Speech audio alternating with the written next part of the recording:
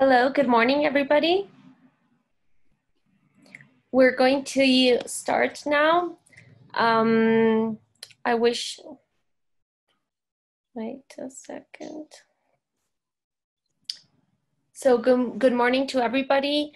To all of those accompanying us in the North, Central, South America, good afternoon and good evening to those accompanying us in different locations in Europe, North America, North Africa, and the Pacific.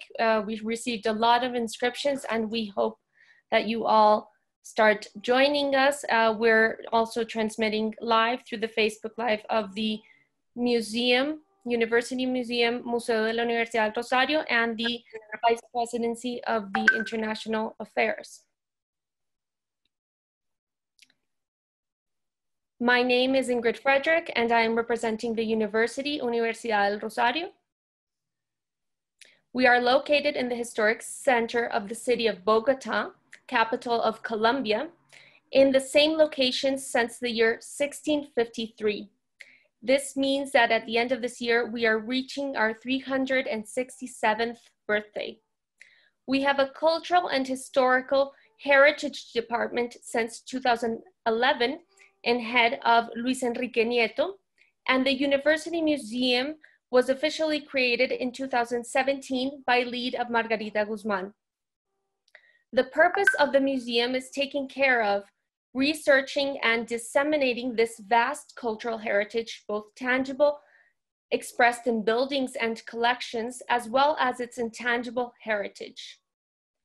This year is also our 45th anniversary of the National Heritage Listing of the Old Cloister Buildings, known as Claustro Mayor del Rosario, in honor of Our Lady of Rosary. It was listed as a national monument in 1975, and during this whole month, we have had special events in the context of the Heritage Celebration in the month of September, a celebration that started to take place in Colombia since 1998. Now, I wish to welcome our main speaker, Dr. Ege Yildirim, in charge of the lecture, Golden Treasures and Golden Opportunities, Relating Cultural Heritage to Sustainable Development. Dr. Yildirim is accompanying us from Istanbul, Turkey, and it is our pleasure to have you here. I will give you the word in brief, but first we will have a couple of introduction words from our guest, María Eugenia Beltrán, representing ICOMOS Colombia. I wish to give her a warm welcome. She is joining from the city of Armenia in the coffee cultural landscape of Colombia, a World Heritage Site inscribed in 2011. And she also participated in this nomination process. She is an architect and urban planner from the Catholic University of Chile and the Universidad Piloto in Bogota, Colombia. I would like to remind all participants joining us that you can send me your questions through the chat option. Just make sure to send it to to Ingrid Frederick, and we will collect all the questions for the end of the lecture. So now I give the word to María Eugenia. Buenos días para todos. Gracias por la presentación y por la invitación. Maravilloso volver a la Universidad del Rosario y a Margarita, quien ha sido una coequipera en temas de museología para Colombia. En nombre de ICOMOS Colombia, y bueno, me estoy estrenando porque apenas me vinculé hace un año a ICOMOS Colombia y de alguna manera conociendo a la doctora Ege. Le doy la bienvenida en la presentación que hemos convenido para que todos conozcamos un poco del tema. Colombia tiene un reconocimiento mundial a través de UNESCO del paisaje cultural cafetero. El tema además ha tenido un reconocimiento reciente como buenas prácticas o digámoslo en términos de sostenibilidad, desarrollo sostenible. Desde el 2011 fue reconocido el paisaje cultural cafetero como patrimonio de la humanidad. El tema como patrimonio cultural sostenible, porque Colombia, en el corazón de Colombia, hay un territorio que lleva más de 50 años produciendo riqueza al país. Colombia es conocido por el café y detrás de la producción de café hay un trabajo fuerte de campesinos, de pequeñas parcelas, que ya llevan 4 generaciones produciendo y generando su propia cultura, en algún momento acompañadas por la Federación Nacional de Cafeteros, en el logro de mantener un precio estable que les generara una condición estable económicamente a las familias productoras y un magnífico aprovechamiento de las montañas en los Andes del Quindío.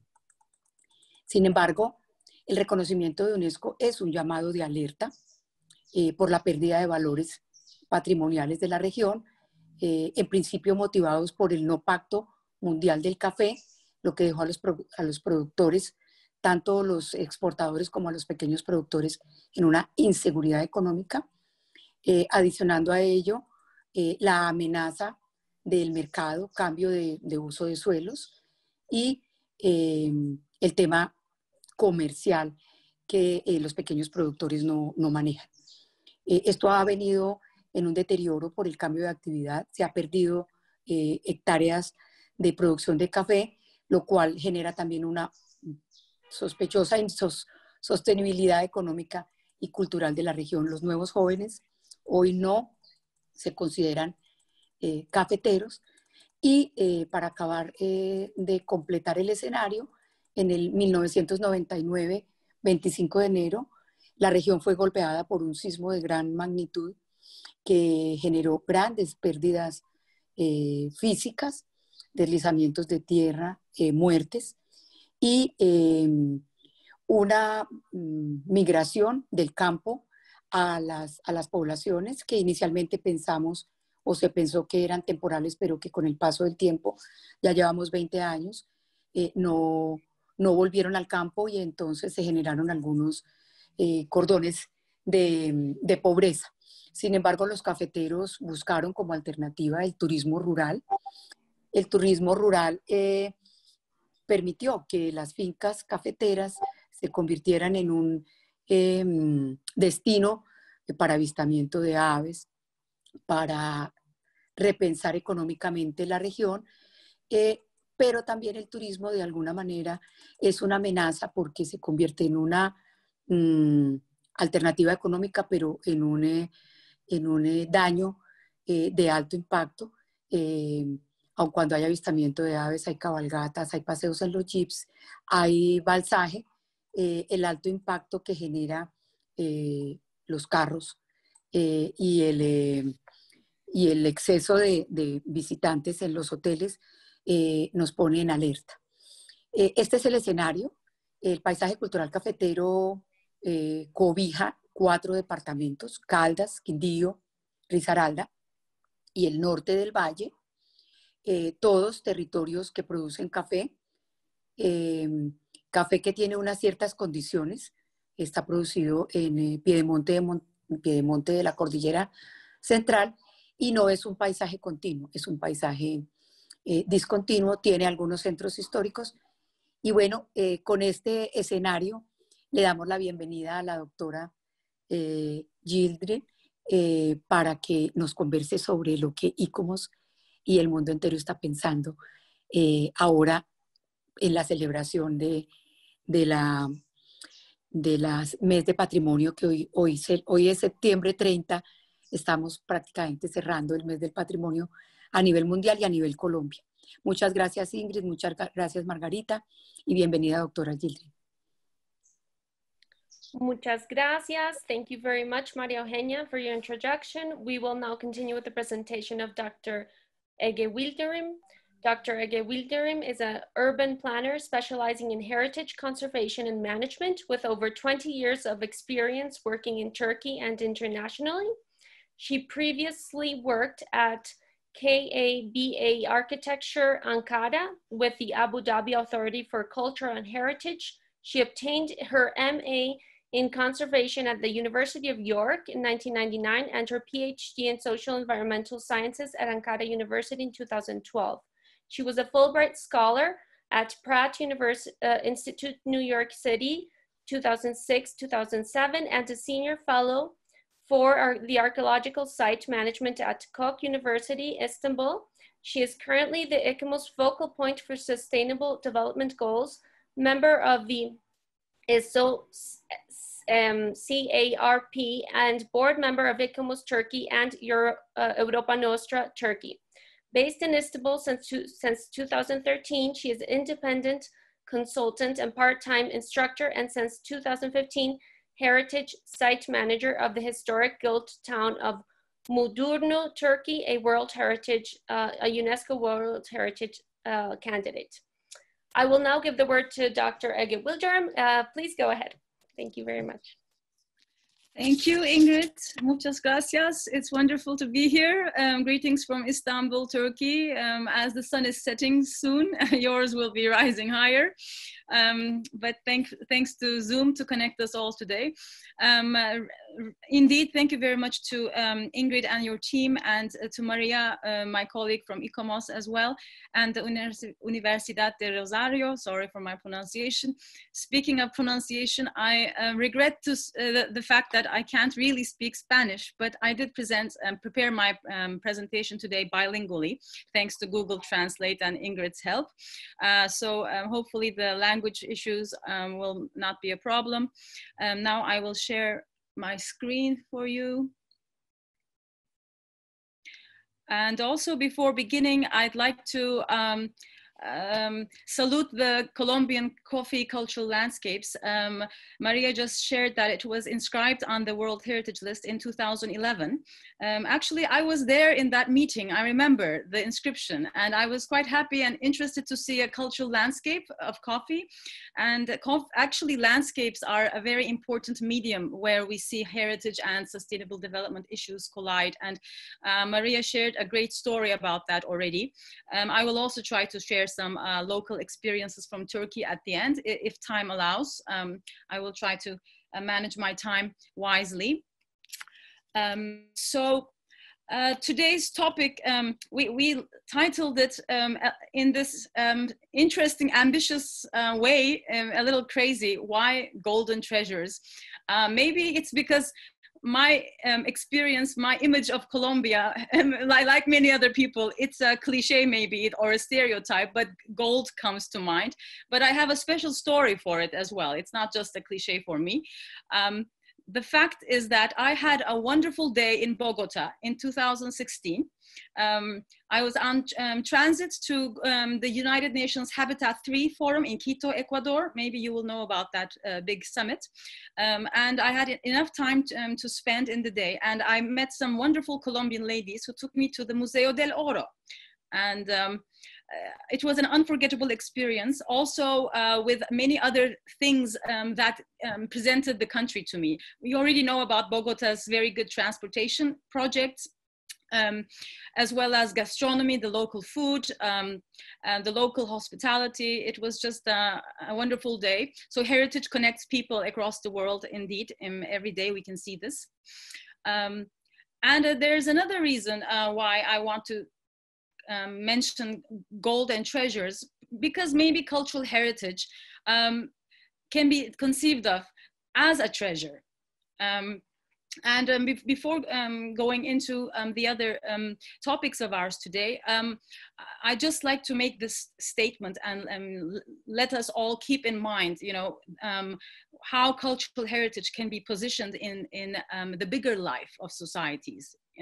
And there's an important transition going on today in terms of what cultural heritage is meant to be.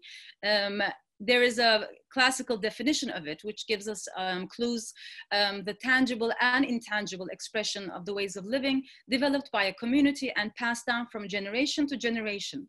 This can be customs, practices, places, objects, expressions, values.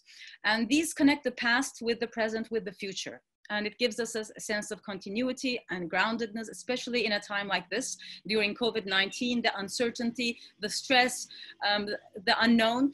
In these times, actually, culture and cultural heritage, which embodies embodies culture in it, was a great source of comfort and resilience, actually, for us.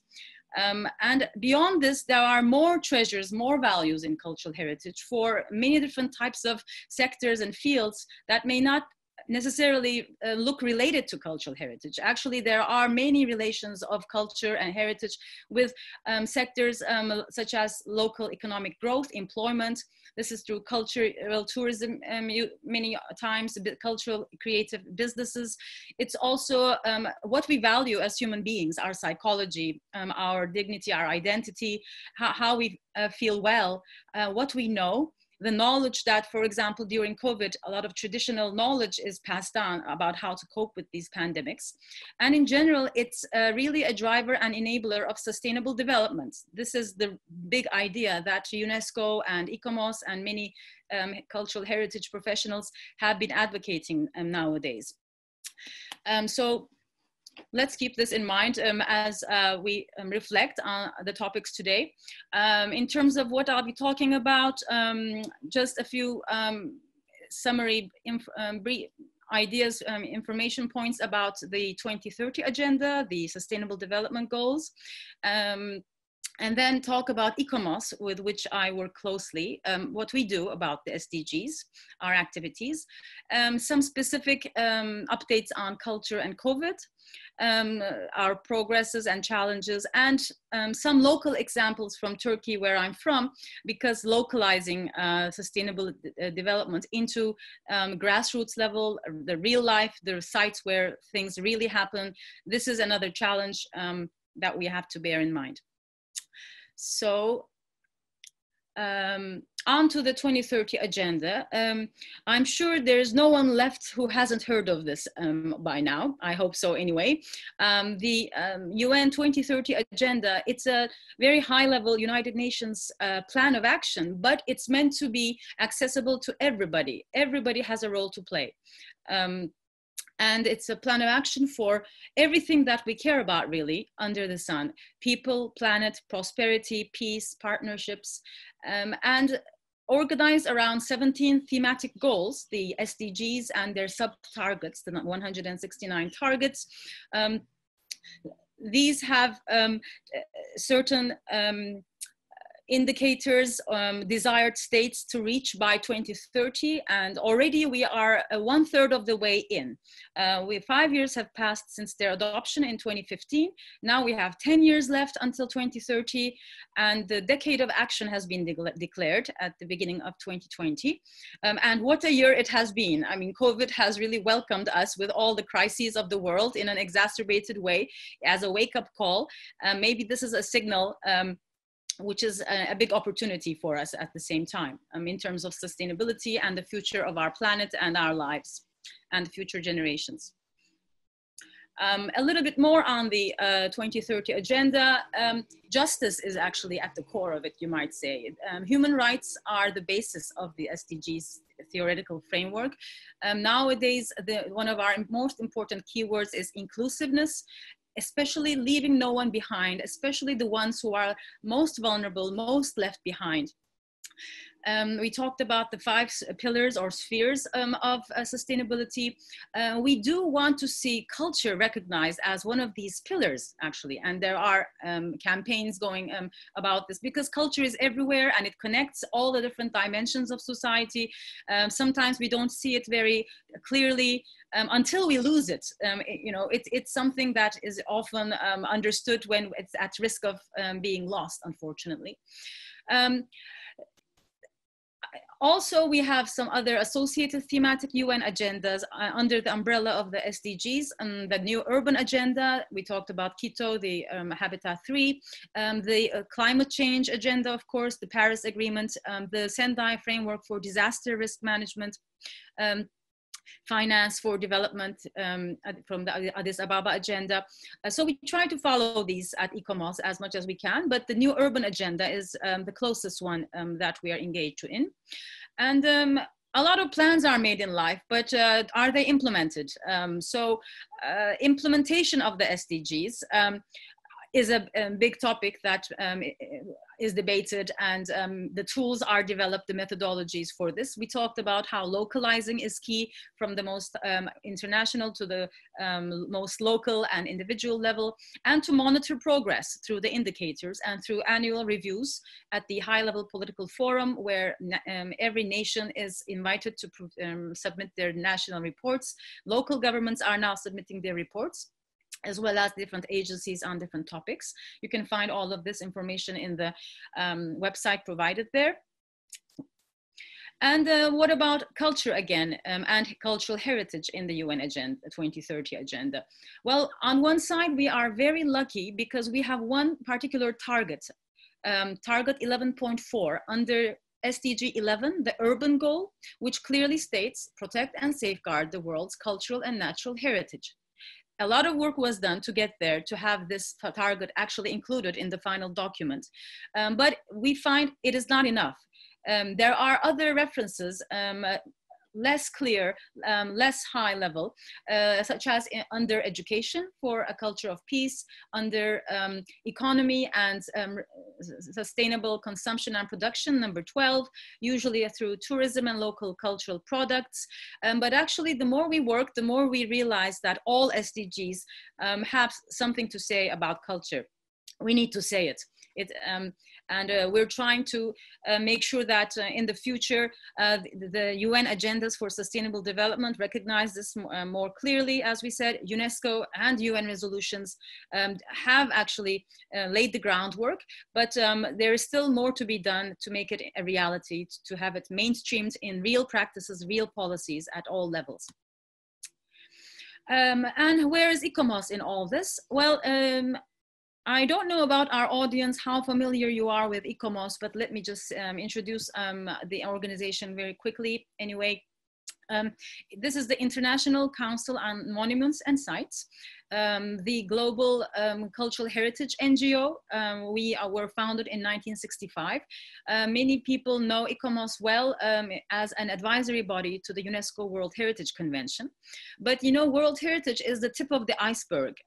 It's only about 1,000 sites all over the world, whereas cultural heritage is so much more than that. And ICOMOS, through more than 100 national committees, almost 30 international scientific committees, they work with different partners to protect all kinds of heritage at local levels as well. I'm sure ICOMOS Colombia is also active with the World Heritage Sites. Maria can give us more information maybe later on that if there are questions. I also work on the ICOMOS Turkey board myself. So it's actually a big privilege to be at a local national committee level and the international working group level. Through our work with the SDGs, we are reminding ourselves and colleagues that the 2030 agenda is an imperative to transform our work. So we are trying to transform our work to be more sustainably oriented, to contribute more to the progress, well-being of society.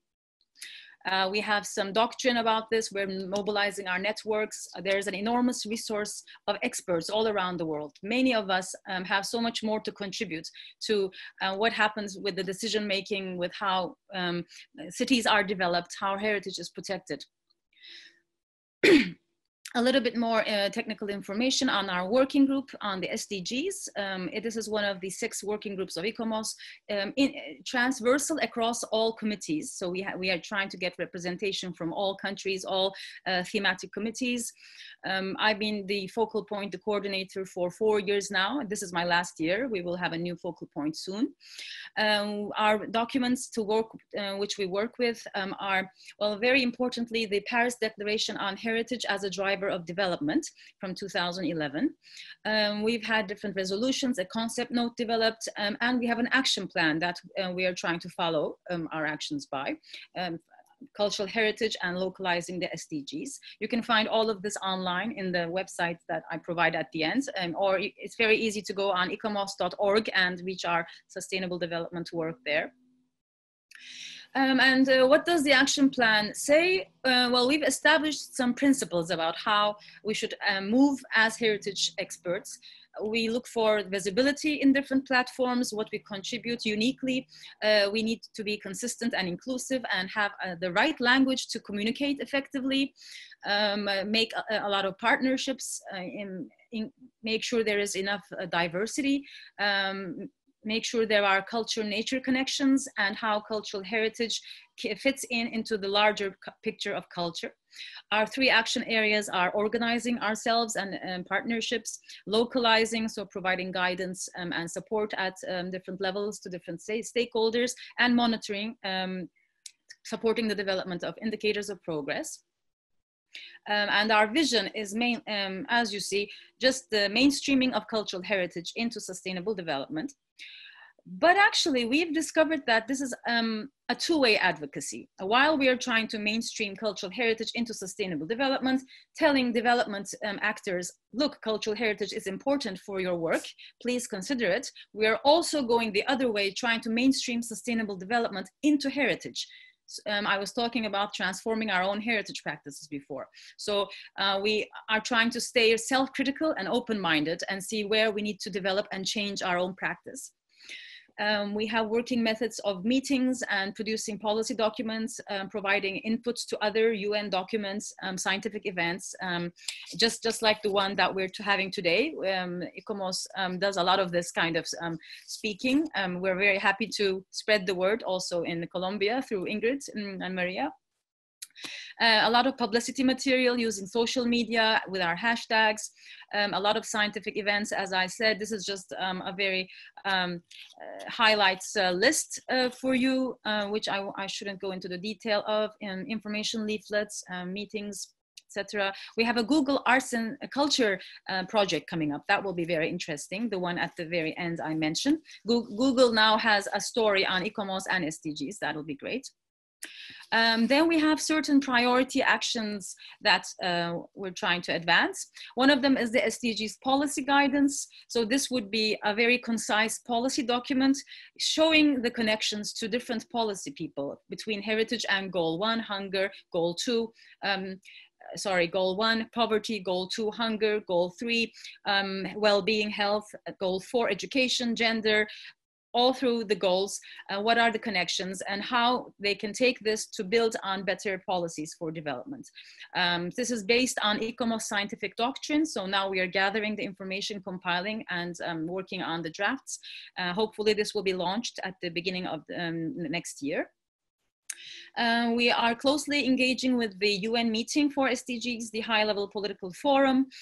We've been attending through different delegations, but sometimes national government delegations, sometimes NGO major group passes to the last 3 forums so far. This year it was a virtual one. We had a side event virtually as well.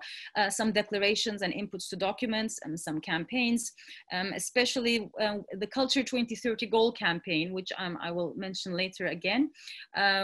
Through this campaign that ICOMOS is a member of, we have produced a report actually analyzing how over the last 5 years culture has figured in these national SDG reports. And there were some very interesting results. We see that there are a lot of gaps. Culture as a concept and related keywords is mentioned about 3 or 4 times less than social, environmental, and economic terms. So seeing the actual statistics, the texts, how the keywords are used was very indicative. So we're trying to actually gather evidence. And with culture, sometimes it's difficult to gather evidence for development actors who look at statistics and hard figures, whereas culture is often a qualitative value. It's not easy to quantify. It's not easy to explain in a mathematical way the importance. Sometimes we use stories, very compelling, in-depth, powerful stories to make a point, but we still have a lot of work to do about data collection and things that developers and economics people can use. Perhaps the university at Bogota can develop some work streams on that, quantifying culture with the different factors you have there. We have a priority action for localizing in our own committees and national governments through our national committees. Some good examples are from our Ireland committee and India committee, the underwater heritage and risk preparedness, for example. But then we realized through the annual reports that so many committees have SDG related work and they don't label it as such. So we actually do a lot of work for sustainability ourselves, but we don't recognize it as such. So that has been a very interesting discovery, how different interpretations of our work exist. And we're trying to make it more consistently and thoroughly recognized. One priority action about World Heritage. UNESCO has a very important policy document from 2015, the UNESCO World Heritage and Sustainable Development Policy. Now there are workshops to see how to implement this policy. We follow the annual World Heritage Committee sessions where decisions on the list are taken, provide information or updates with events or publicity material distribution. And one could say that something we've observed and are exploring ways to address is this interesting dilemma about how sustainable development is actually mentioned in World Heritage circles by committee members, by national governments. And it is quite problematic, to be honest. Sometimes coal mines or very large and intrusive infrastructure developments are justified in the name of sustainable development, and they completely damage the outstanding universal value of World Heritage sites. So how to reconcile these? This is a dilemma that comes up in the World Heritage sphere particularly, we see. Another priority action point is about urban partnerships. And actually, again, congratulations to the University de Rosario for having a September urban events calendar, I believe.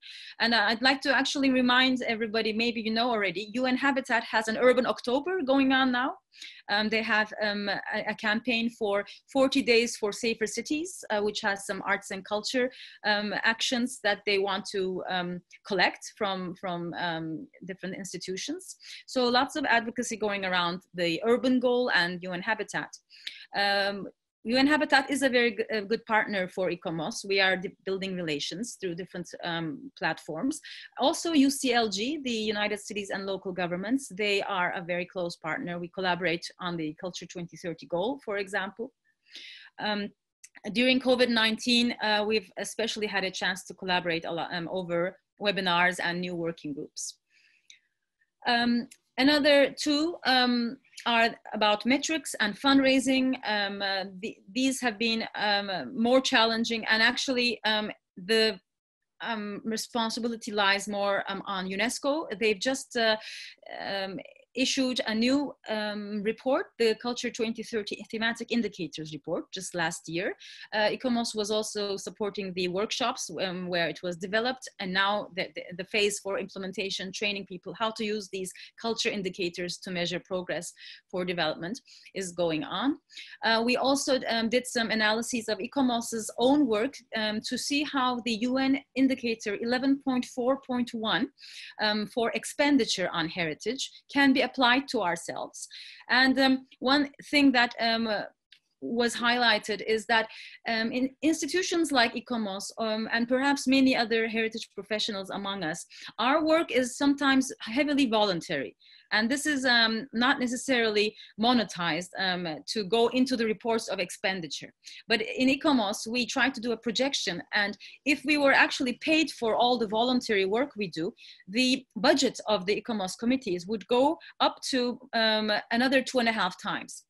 So there are different ways to measure input and effort. And actually that is just the input side. What about the output side? How do we see protection? Is it more protected areas? Is it more employment? There are different ways to measure this. And that's what the UNESCO 2030 indicators are about. So These activities have been going on over the last couple of years, 3, 4, 5 years in ICOMOS very intensively. And this year has been a special year, of course, due to COVID-19. And we've at ICOMOS have been working to adapt fast and go much more digital as everybody else. We've been using social media for the International Day of Monuments and Sites, giving messages especially relevant for COVID times, like heritage in terms of open public spaces, historic parks, provide a resource for comfort, exercise, de-stressing. We're also talking about how tourism is transforming, how due to the difficulty of traveling very far, local tourism and rural tourism, these are gaining importance. Messages such as these we're emphasizing these days. Back to the Culture 2030 goal, we produced a Culture COVID-19 statement, and you can download this in several languages, talking about how culture is a force for building back better after the COVID-19 recovery. And this statement can be endorsed by individuals and institutions. So I'm inviting everybody here, please go online to this website and endorse our statement to make it stronger. The statement has actually been endorsed by the United Nations General Assembly President. That was a big achievement for us, for recognition. But the more local level institutions, the better. We would like to contribute to this campaign growing. There's still a large campaign that needs to grow. Here I'd like to give you a viewing of the 12-minute video of the virtual side event that we did this year at the UN meeting. It has messages from a wide variety of stakeholders. So if you don't mind, I will now pause the PowerPoint and go to the YouTube video of this event. Let's see.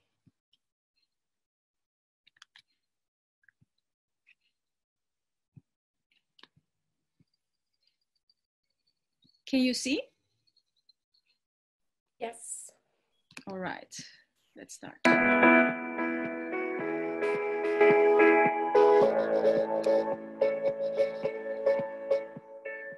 This event is organized by the global campaign Culture 2030 Goal in the frame of the United Nations High-Level Political Forum 2020. We are a group of global and international cultural networks. If we truly want the UN 2030 agenda to be people-centered, then we need culture to be recognized as a pillar of sustainable development.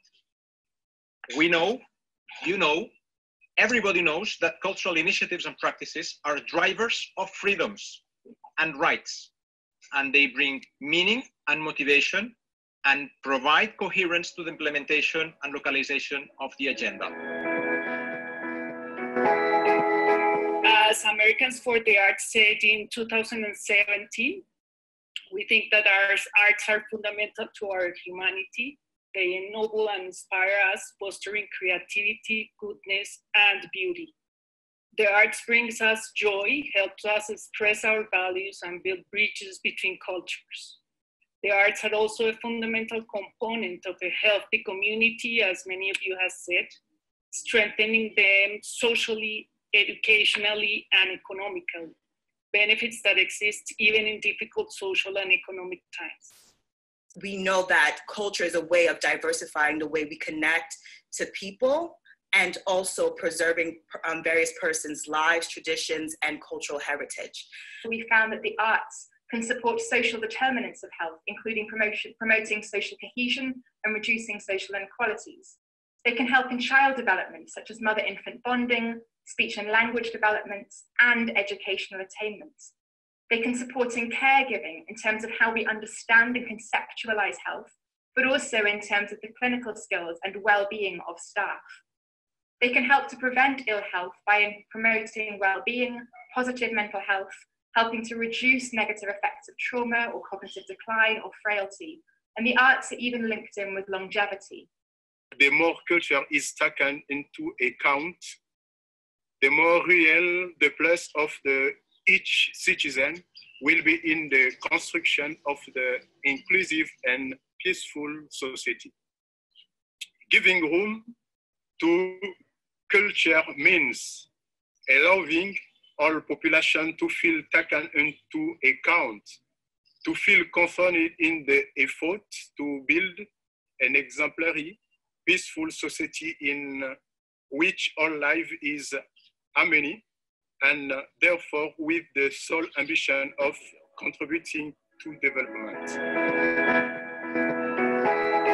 I wanted to talk a little bit, as Jordi said, about the Culture COVID-19 statement. Why another statement? Among the members of the coalition, we certainly had this discussion, given the excellent work already done at the global level by UNESCO and also at the regional and national levels. However, we saw the need to make the connection clearly and openly between culture, COVID-19 and the UN 2030 agenda. The same logic of interlinkages and synergies that applies across the SDGs applies also, and indeed acutely so, to the response to COVID-19. In welcoming the decision to focus this year's high-level political forum on COVID-19, we wanted it to be clear that now, more than ever, culture, cultural actors and cultural concerns need to be at the center, not the periphery of policymaking.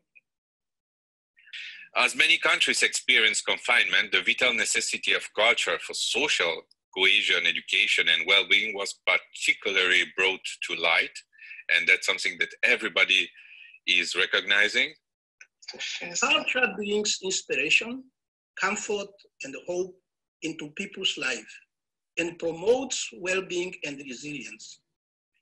This is particularly important during the challenging times, such as this pandemic. The story of the people matters. The doctors, nurses, frontline workers, survivors, family members, and communities. And everyone's voices must be included. When people live through trauma, it is important that they have the opportunity to talk about their experiences, to be heard and to heal. The past few months have demonstrated that we as culture and creative operators are something that we already knew. We are resourceful, we are resilient and inventive even in these very hard times. During the emergency, culture has proven to be a very powerful tool to promote the well-being and resilience of our community. The role of the culture in this pandemic has been key. At first, cultural helped us to cope the uncertainty confinement to go through the crisis. Culture has also served to express what is happening, as well as to give meaning to all this experience. It has been a tool to articulate communities despite the physical distance. And now, in some territories that have begun existing of the lockdown, it can become an engine to reactivate the economy from a new paradigm. We still have to have promoting hope. We still have to promote thinking of possibility for planning for a future. We can contribute to rethink and to help to imagine this future. We see that politicians are at the end of their imagination, so to speak. And we have a big responsibility. I'll be presenting the report on behalf of our campaign, the drafting of which ICOMOS was tasked with, along with contributions from our partners. It was launched last September on the occasion of the SDG Summit and submitted to the HLPF 2020 as well as an input on the inputs platform. Going back very quickly to the background of the report, how it was initiated, we have the driving question in our campaign: how can culture contribute as a fourth pillar of sustainable development? We are convinced that processes related to culture, that is heritage, creativity, and diversity, are at the core of life and must be at the core of sustainable development. We are convinced that sustainable development will only be achieved if its cultural dimension is explicitly acknowledged in international and national agendas and becomes fully operational in short-term, mid-term, and long-term policies and programs. If we truly want the UN 2030 agenda to be people-centered, then we need culture to be recognized as a pillar of sustainable development. This call to action will galvanize the multilateral effort to fulfill potential of culture as we build better and create the future we want. This is especially important in this moment as the interlinkage between culture and the 2030 Agenda for Sustainable Development are becoming more evident to experts and policymakers. I think that having art and culture are critical elements of an equitable framework. They reflect the power of communities, as we have highlighted. If you are able to harness the soft power of the community, then we're able to influence structural oppression and change and accomplish these sustainable development goals. Well, the arguments we've made for the arts across our reports from the World Health Organization is that they can provide solutions to challenges where we currently don't have solutions. They're also often very cost effective because they tackle multiple different aspects of health and social determinants of health. And they also help us to achieve many different priorities already agreed globally. Finally, the arts are important because we've got challenges on resources, particularly in the wake of COVID. We need every sector to step up and play a role in the recovery from this. And the arts and cultural sector is incredibly well placed to do so. I believe that it's necessary to put our energy into guaranteeing these rights from all people, especially for the most vulnerable, so that we can create more solidarity cities of resilience that are capable of imagining and innovating ways to overcome this crisis and inhabit as a community a post-pandemic world that is sustainable for nature and humanity, in which all the sustainable development goals become a reality. Let's continue this effort. Culture is very important in our life. It plays important role, and it is whatever we do and toward the achievement of the goal that we set ourselves, culture is at the center of it. First of all, we need governments at all levels to see culture and cultural institutions as both a source of vital information and insights to inform policy, as well as a partner in delivering its policy decisions. Secondly, we need to include cultural issues in our calculations and indicator basis, as UNESCO is already doing. Thirdly, we need strong signals from the highest levels, such as from the President of the United Nations General Assembly, in order to show the way. And finally, of course, we need to work within our own fields to build understanding of the potential libraries have to support development and help realize this. In this, we would recommend that all stakeholders consider culture from the outset in national development planning, have wider consultation mechanisms, including cultural actors, have a coherent global community around culture, have a UN high-level meeting on culture, and have better dissemination of existing evidence and collection of new data. Improvements, promote local SDG implementation in context of local cultural actors, and also looking at ourselves to be self-critical, we should strengthen our own efforts as the cultural sector in mainstreaming into the SDGs. I feel that the statement and the report will be key accelerator or share their thoughts to advocate for culture in the 2030 agenda. What you are doing, building on policy advices about knowledge building, cooperation, and advocacy effort, I'm convinced that we can prompt the contribution of culture to building a more sustainable future. It is my pleasure to endorse the Culture 2030 Goal Statement entitled, Ensuring Culture Fulfill its Potential in Responding to the COVID pandemic. I call on government, UN agencies, and all stakeholders to endorse the Culture 2030 Goal Statement and reflect upon and act in pursuit of its guiding principles.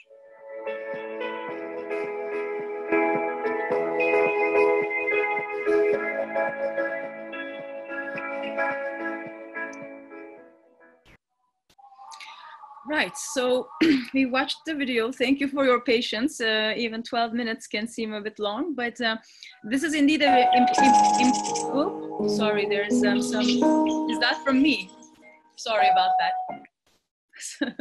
The YouTube went on to autoplay, excuse me. This is a big activity stream for us, and that's why I was encouraging everybody to have a look and endorse the statements for us. I'll go back to the presentation now, the PowerPoint, just a sec. Right, so here we are.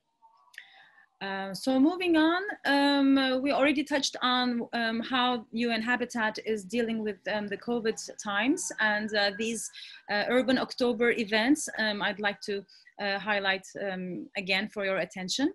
There's one interesting ICOMOS event on October 13th on climate resilience and culture, also with the participation of UNESCO and UCLG and ICLEI, Local Governments for Sustainability. So that will be an interesting one.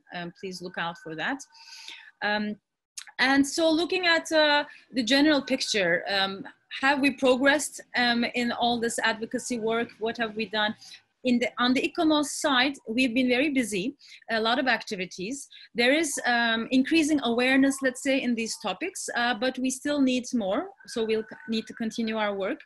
On the major international policy arenas, ICOMOS has gained more visibility steadily. Here there's a picture of, I think it was María Espinosa. She was the previous President of the United Nations General Assembly from Ecuador. So she was very interested in our cultural heritage message, as Quito is, you know, the first World Heritage town in the world to be inscribed. It's number 1 is Galapagos, number 2 is Quito, as far as I know. So bravo to Ecuador with that. Localizing efforts continue. We need to do better with that.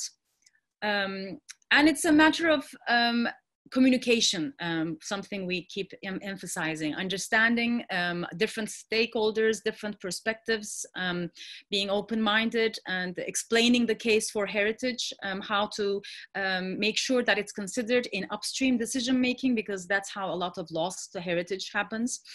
There are systemic divides between theory and practice, high-level, low-level, grassroots, heritage, non-heritage. So there are lots of linkages to be made, lots of connections. And for every one of us, this is a reminder and a call. You can be an SDGs ambassador. Please consider yourself an SDGs ambassador, especially after this presentation today. And also you are a heritage ambassador in sustainability circles, and reciprocally. And I was already mentioning how to make our work go from implicit to explicit, to discover the connections and to harness them, to maximize them. And I think for everybody who is doing a heritage-related project especially, we should be asking ourselves, how are we engaging with these topics of sustainability, with the society, economy, environment, peace, and all these topics that are on the table. From here, I will try to give you some examples as the last part of the presentation on what I've been experiencing at the local level with some various projects over the years that I was involved in. And looking back, one sees which SDGs have been most closely dealt with. For example, this is a very interesting one I'd like to share. I think it was between Turkish and Greek experts of architectural history and architectural conservation to study the heritage left behind after the population exchange. This was an EU program. We won the Europe and Nostra Prize, one of the awards that year, in 2006, I believe. Lots of visits, workshops, talking with local communities on how they perceive the heritage of the other.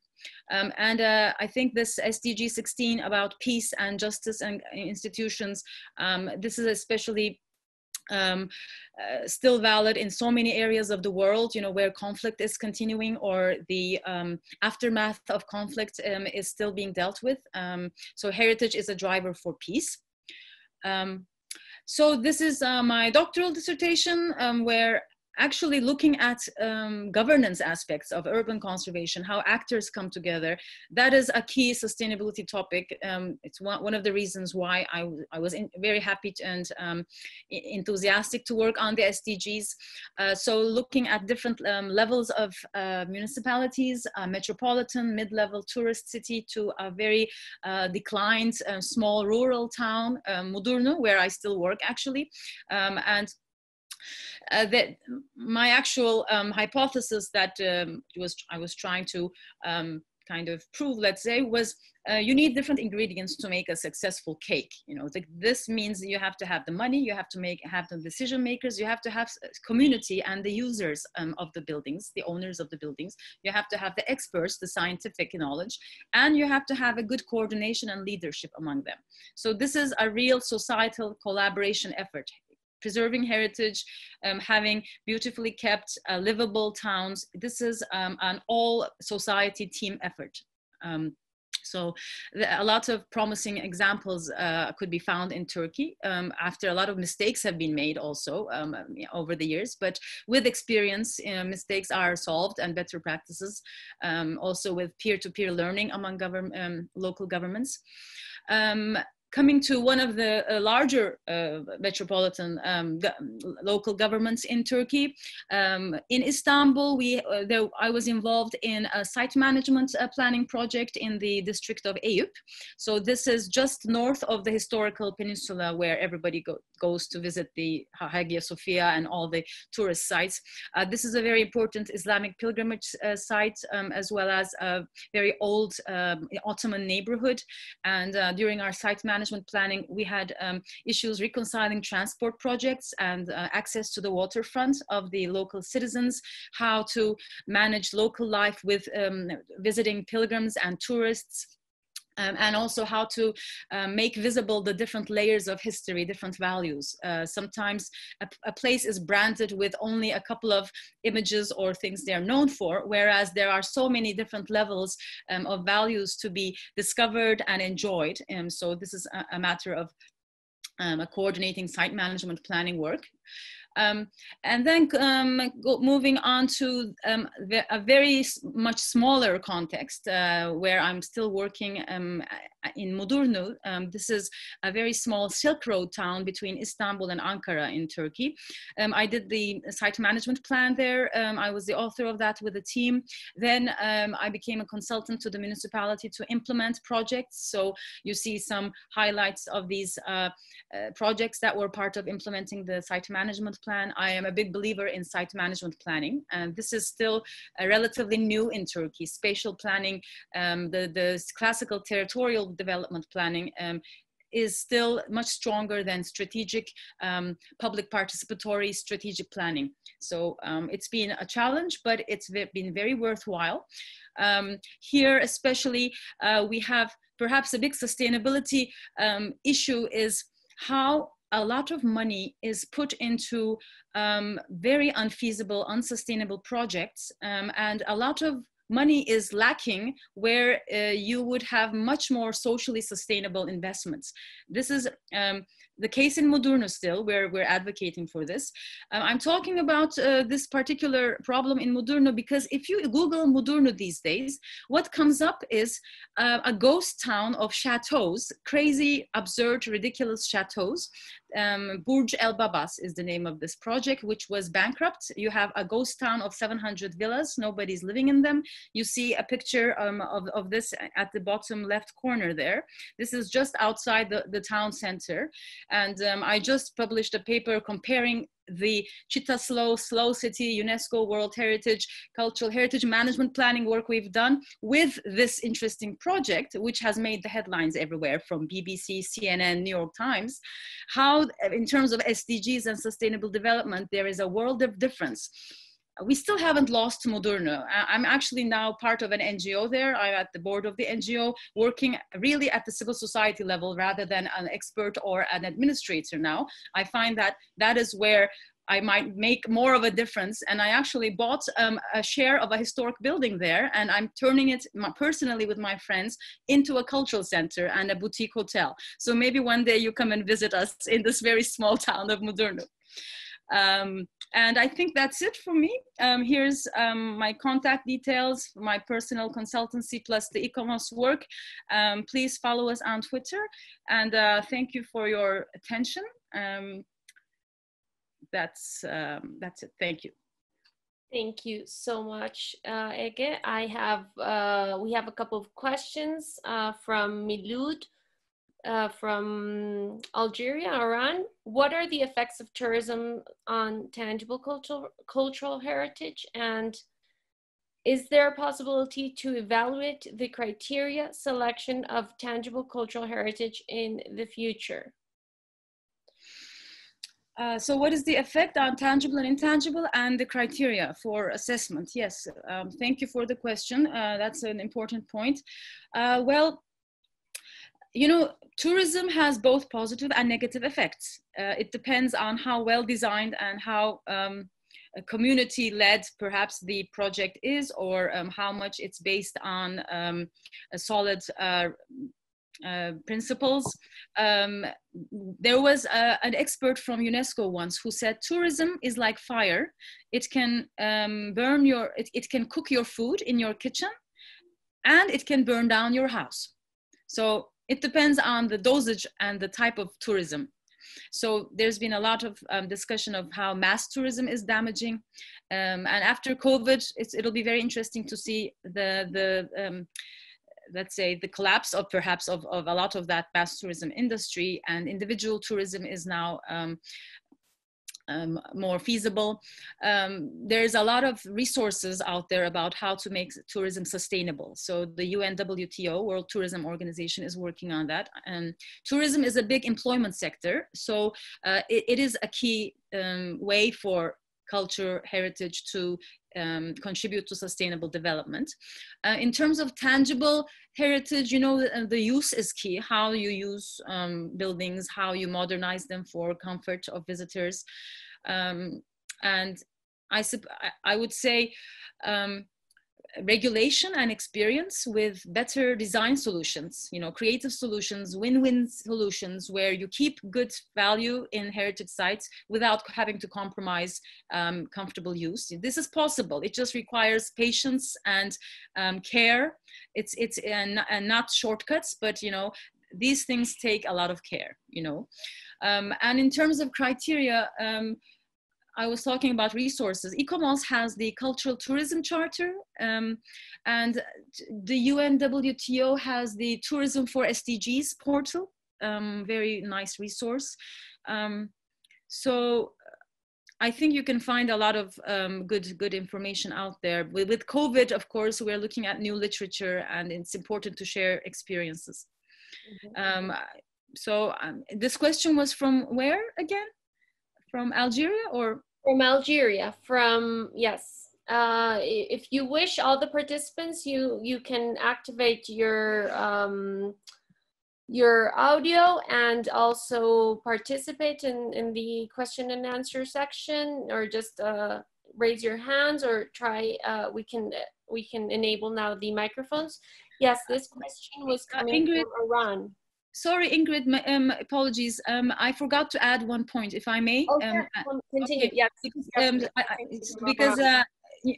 Yes.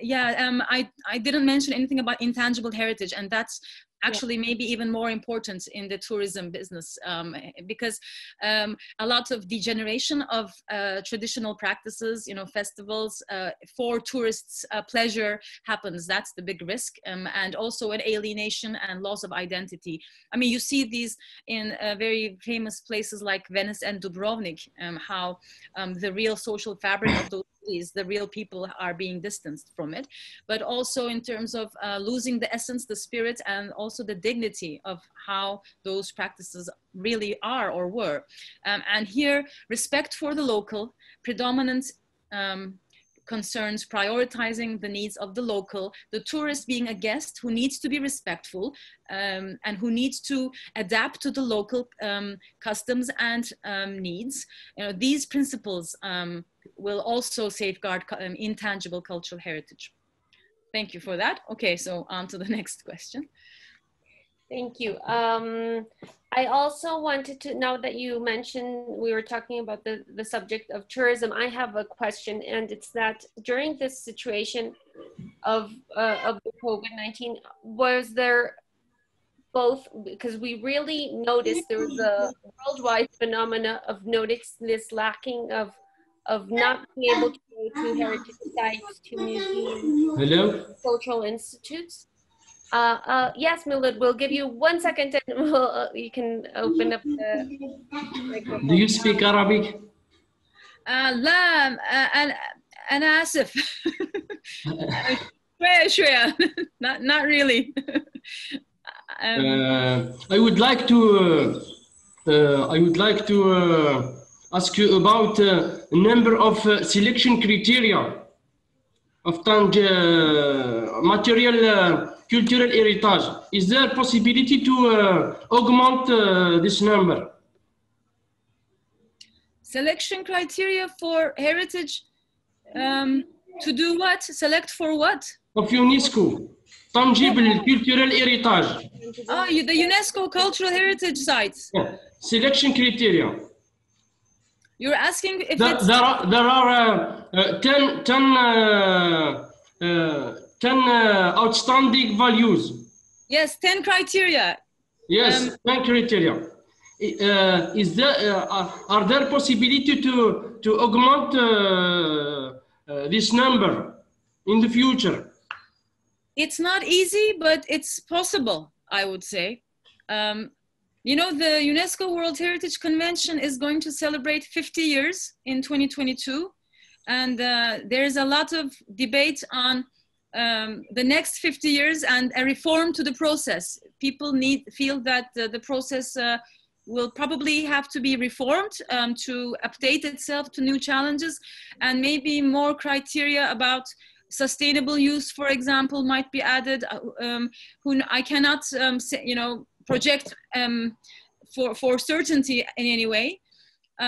These criteria have been developed over the years. It would take the committee decisions and working groups on the operational guidelines and a lot of political negotiation. So very long process, but it's happened before, and you know, why not? Thank you very much. Thank you. Shukran, shukran. Afwan. Do we have other questions? Would you like to open your microphones? You're now, you're all able to enable your microphones or to send through our chat. There was a question from Iran, I think. You were starting to ask a question from... It was that one, yeah, from Iran, from Milad, yeah, the same one. He's from Iran, from Algeria. Okay. Fernando, do you want to ask a question? Your mic is open. Yeah, sure. Thank you for your presentation. I wanted to ask you for your view regarding restoration and preservation of cultural heritage sites. If they should be more like supported from government taxes, or they should be self-financed and to be more, I mean, I would like to know more your view on that side, because I think the experience that you share on the sites in Turkey was very interesting. See how if they can be self-sustainable economically, or should public resources should be just injected into the policy of conservation and restoration of sites. Yeah. You know, I suppose my answers in summary would be diversify all of them. Traditionally, it was the state who subsidized, and many times the state owns these places. And then traditionally, private owners are forced to preserve their, restore and conserve their buildings because of the laws. They are forced to do it without any financial aid. Now that has changed, thankfully. Now, more and more countries are providing incentives and aid and support. sometimes it's low income interest credits, sometimes it's grants, but because cultural heritage is a public good, you know, it's when a person owns a building, it's not just for themselves that to benefit, it's for society to benefit. That's why the state has to be, the public cannot go away.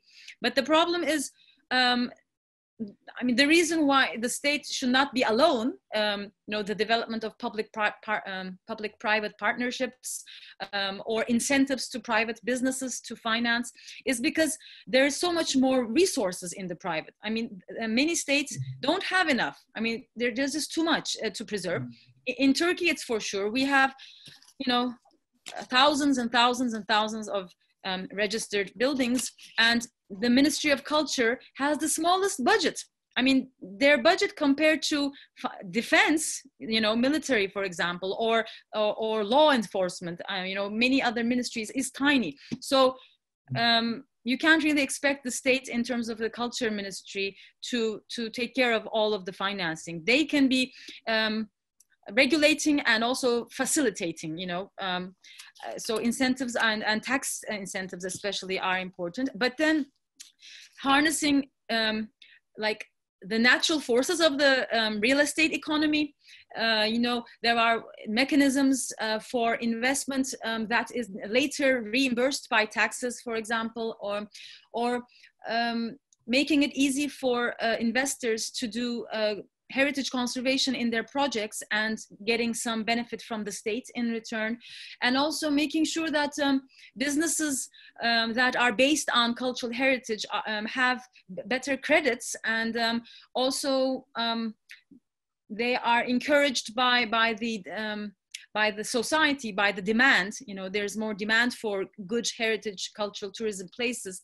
So it's not just the state alone. There are different ways of financing, and sponsors, and also sometimes renting or giving over for use to private businesses to actually make money off of them. There are so many profitable museums or cultural centers, there's franchises. There are ways to make money off of culture and tourism. People are willing to pay for many things, experiences, beauty, especially now that after COVID, I think people are re-questioning the meaning of life. And there are new forms of tourism. There are more that heritage, especially rural landscapes, can offer people. And I think already Maria in the Colombia landscape mentioned, you know, the horse rides around the rivers.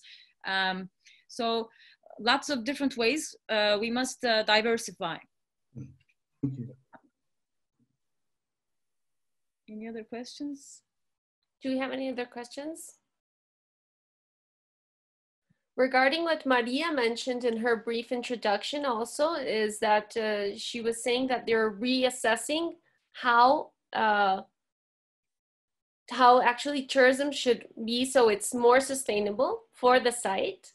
And my question that I was regarding earlier is, how has this time of the pandemic made you also, has it been at some point positive to see the, to discuss about what's happening when we don't have access to cultural sites, to museums, and is that lack and also the effects that it has had in the economy, has it at some point been positive for your for the 2030 agenda for sustainable development, and just actually making it visible, like what happens when you don't have access to these sites, to museums, to libraries, to heritage sites? Yeah, that's actually a big issue. Thank you for pointing it out, Ingrid.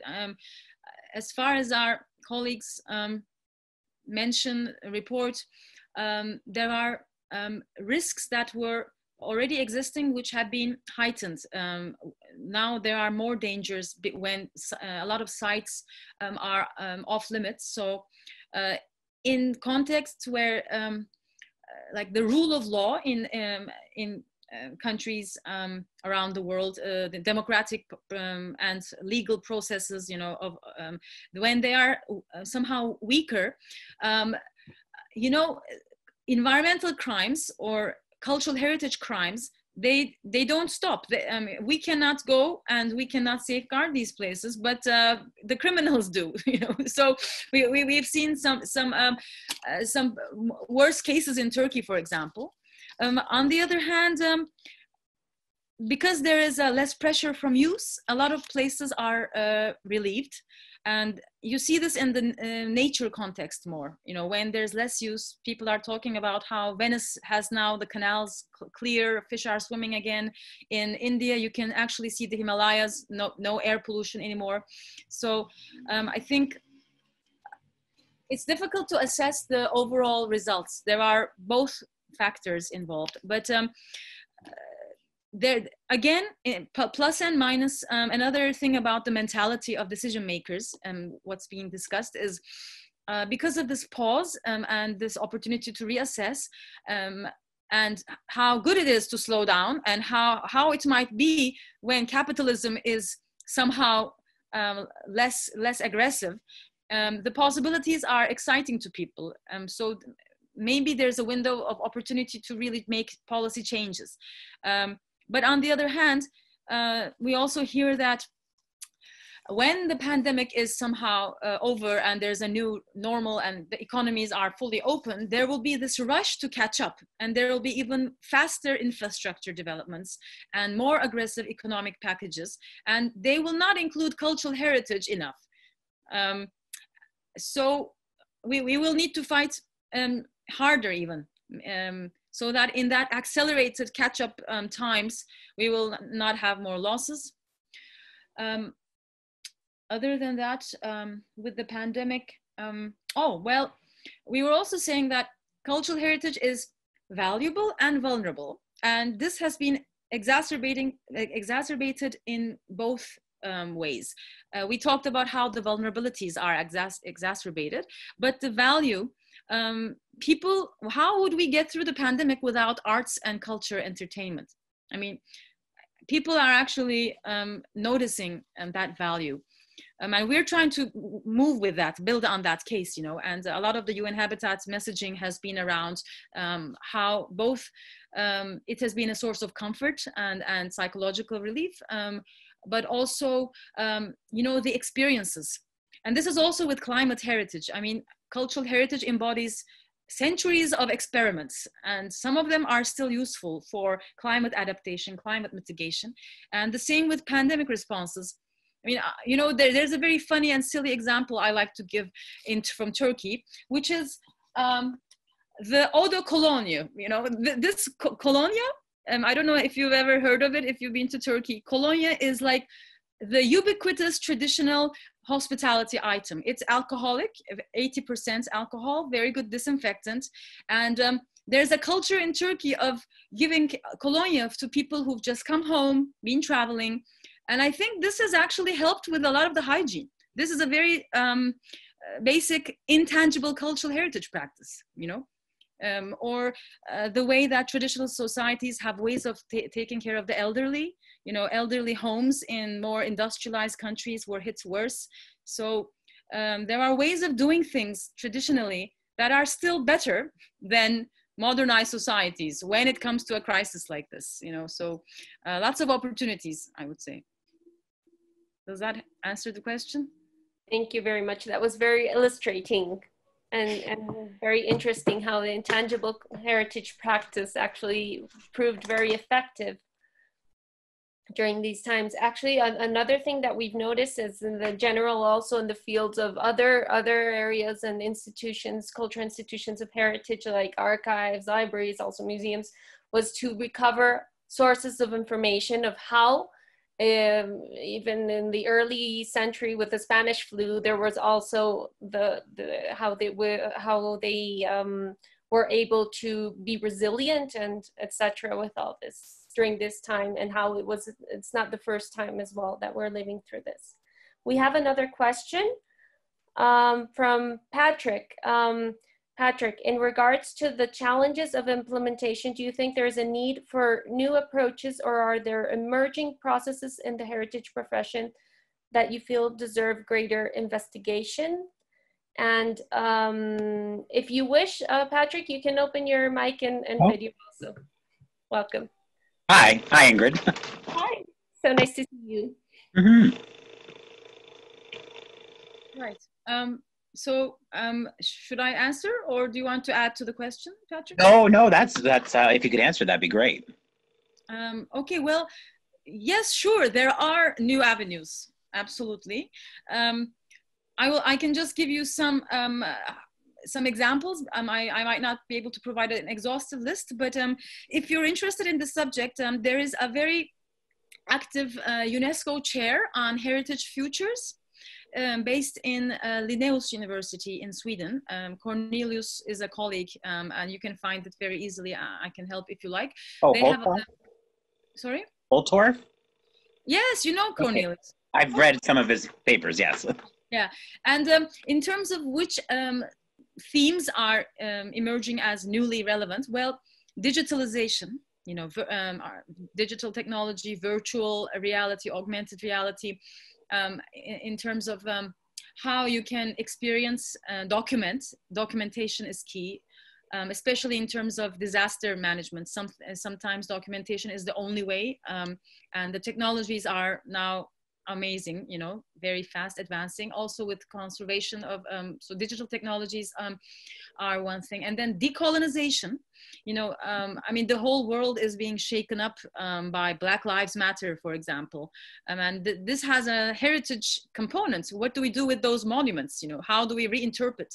This is also with Africa. A lot of African countries are dealing with colonial heritage, and how to, you know, how to make it an agent of change, positive change, without without forgetting, but learning. You know, there's a lot of revisiting, reinterpretation being done, and maybe use. That's one, decolonization. And then let's see what else I can talk about. Well, the aspects of sustainability are still new, you know. I mean, for many heritage practitioners still, like getting out of our traditional specializations and talking about, you know, the poverty level of our neighborhood, for example. You know, some people are still working in a very like removed way from these things. And also, in terms of reconciling with development, I mean, I'm not meaning to say that we should compromise heritage, but engaging in dialogue and I suppose being part of conversations that we haven't been part of before, you know, being at the table of the climate change policies, that's new. And also in terms of health policies, like the report by the World Health Organization, Arts and Health, that is brand new. They have just started to gather topics. So I think sustainability in itself has a lot of novelty in it for us. But I would say digital and youth also, intergenerational dialogue, having more voice for young people in heritage. I think what happens with Fridays for Future, you know, the way that the youth are leading the way for heritage, for climate action, is a model perhaps we should follow for heritage. And Africa is actually the future in a way. I mean, the African continent, in terms of the young population and how the youth are activated there, they're very organized around climate, for example, and also for new sources of resilience, you know, like the gene banks, and also food security is a big issue. I mean, after the pandemic, we see how growing your own food, what a big advantage it is actually, you know, and also local food. And the connections between wildlife, biodiversity conservation, and how the encroachment into these wild animals' habitats is, I mean, that's one of the factors of these pandemics, as far as we understand. And here, traditional intangible knowledge, you know, how to safeguard these resources, and working with indigenous peoples. So human rights.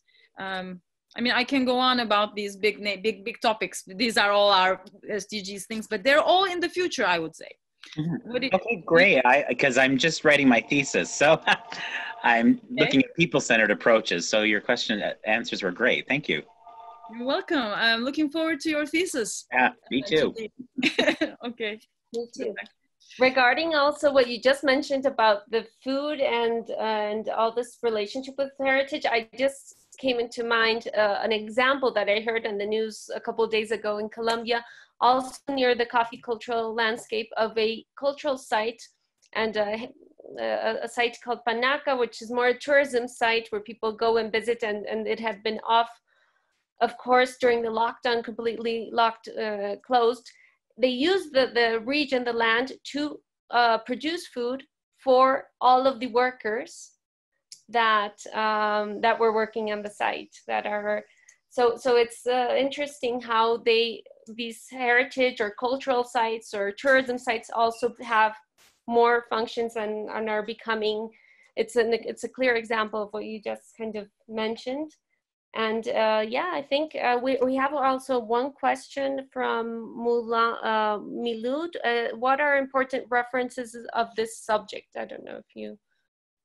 I'm sorry, could you repeat? What are important references of this subject? Milud is asking us from Algeria. Of the subject in general, or of food security, or? No, I think in general. In general.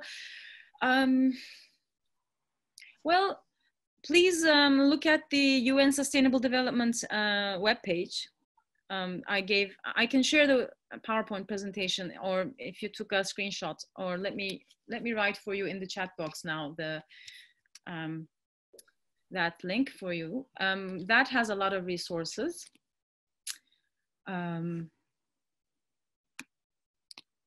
And there are very good Twitter accounts. You can use social media to reach, because there's a very wide and decentralized network of people working on these topics. And at ICOMOS, at the working group, I'm trying to keep gathering the important sources together, it's actually a compilation work. I don't know if we have a good one-stop shop at the moment, but the UN is a good resource. They try to write it in a language that's not always too technical. I mean, they are bureaucracy, but the SDGs resources are very user-friendly. Also, check out the ICOMOS website, where we have listed some of the resources. I'm also putting it into the chat box for you. Europe and Austria has some good ones. The British Academy just issued one, the missing pillar, culture on SDGs. Yeah, well, I can't think of more right now, but there are some. You'll need to do a little bit of a simple investigation. So you can contact us later. Thank you very much, Ege. And I see in the chat, María Eugenia commented on food security and going back to farming practices. So I don't know if you want to comment something, María Eugenia, or... Hola. No, escuchando a la conferencia, hacía reflexiones internas de cómo la lentitud o el cierre nos ha vuelto a llevar a sembrar nuestra propia comida, y no, supermercados están cerrados, hay que comer de lo que producimos. Un poco eso. Nosotros que somos aquí rurales, ustedes en Bogotá tienen mayor conflicto porque ¿dónde van no tienen la disciplina, y si no se va al supermercado no se come? Es muy dramático. So María Eugenia just mentioned that because of the closure, the lockdown, and this kind of pacing down, slowing down because of the pandemic, that especially in her area, that she's in the rural area of Colombia, or in the area near Armenia, that they're going back to farming practices. It's a little bit harder here with some of the supermarkets closed, and they actually, it's been becoming like more an increasing practice. Mm-hmm. That's great. Yeah. So the rural parts a little bit more complicated. Yeah. Sorry. Yeah, and the rural areas of the world have been disadvantaged, you know, traditionally, and now maybe the tables are turning. There is a new popularity with rural, and I don't know if it will stop the rate of urbanization, because, you know, urbanization around the world is at a crazy speed, and we will have most of the world urbanized by 2075, I think, or 2070. But maybe those calculations need to be revisited after this, and there will be new models. There will be demographic shifts. People will like being less densely populated, and the rural areas are already ready, it seems. Yeah, that's the future, I think. Maybe. But as long as we don't spoil those places, because human beings, we are very dangerous creatures, you know. Yeah, that's because the tourists here, not all the people, but most of the people are very happy with no tourists. Mm-hmm. We recover the silence and be quiet and but without tourists, how do you make money without the tourists now? I mean, because the tourists were, I think it was a boom, but the normal life here is a rural life, not a tourist. So maybe people in those rural places, they didn't make so much money in the first place. Some other people did make money out of that tourism. Yeah, but not the owners. Are the agents of trips and all the visitors, the tourism, yeah, but not the farmers or even the local people. Mm-hmm. So the way it seems the way the tourism sector was organized is not working right now, and there will be new ways of organizing. They are suffering because there's no planes, there's no buses, there's no movement, no transportation. So the local people that can move in bicycles or even walking are the tourists, the own tourists. It's a new wave. I mean, like a hippies. Just. So maybe you have new visitors who become new inhabitants who have adopted the way there. But the tourism is from the town. The people from the small towns go to the farms, go to the river, go to walk, go to see birds and make another kind of tourist, like old times, like 50 years ago. That may be much more sustainable. Mm-hmm. Yeah, I think so. We hope to keep, but we know even that it's not possible. When the airports open, there's going to be a mass of tourists. Hmm. Yes, when they open, you see, there is this when they're open gates that we all need to be ready for. And I heard projections of 6 months, for example, but maybe they didn't take into account the second wave. I mean, this fall, we will have more of the pandemic probably, right?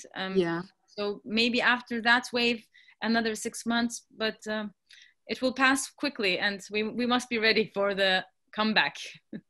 Yeah, we hope in a year. Traditional, the airport of Armenia has 20 flights a day, and today only two. One to Bogota, one to Medellin, no more. And normally, where do they fly from? From Cartagena, from Miami, from Europe, 20 flights a day. Direct flights from Europe into your airport? Yeah, you can believe it. It's an amazing to realize that now we have only two. You're enjoying this? Yeah, you know, I live here near to the airport, and I comment to my husband, this is silent, no flights over every minute. That's that's a peace. That's a silence. That's another kind of life. I want to ask, you know, like who benefited and who lost out of this? You know, I mean, after so much loss, some people in society really suffered economic losses. But it sounds like your community wasn't among the ones who lost in the worst way. And I mean, or maybe people have suffered somehow. The offer of parks, thematic parks are closed, and they move a lot of tourism. They are losing. Even the museums and the parks of rural parks like Panaca,